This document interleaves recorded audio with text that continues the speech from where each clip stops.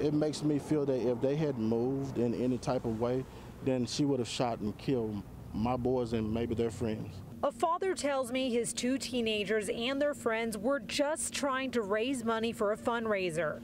They decided to stop by Morningside Drive after football practice at Wynn High School. He says instead of selling discount cards, their lives were threatened when a woman pointed a gun at them. Yeah, she racially profiled them because, I mean, why would they look suspicious and you had a construction crew up the road doing construction? The father doesn't want to show his face or tell us his name because he's afraid of retaliation. When police tell me the woman who pointed the gun at the teens is Jerry Kelly. She is the wife of the Cross County Jail Administrator. She kept asking them, do you know who the hell I am? Do you know who I am? This happened on Wednesday morning. Investigators say they responded to a call about suspicious persons and found Kelly pointing a gun at 4 teens lying on the ground outside her home.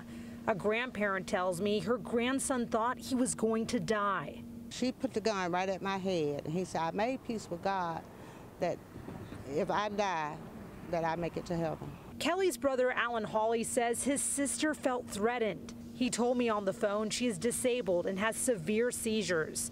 On Monday, she was arrested for endangering the welfare of a minor and other charges. She's now out on bond.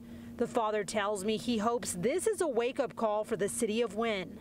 That this type of stuff is going on and it is alive and well where we live, and it needs to stop.